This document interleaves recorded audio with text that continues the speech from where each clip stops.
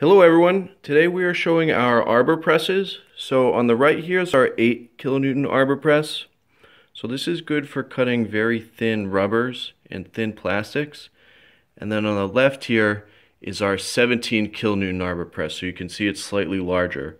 So the key thing with these is lining up the head so that you get the maximum leverage on the downstroke right at about this position right here.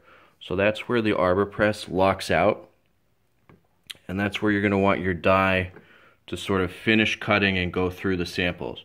So to adjust the height, you can use this crank here. So by turning this, it moves the head up and down, and then you can lock it on the back here. And then this version here is just a larger version. It's exactly the same except all the components are slightly larger and more robust.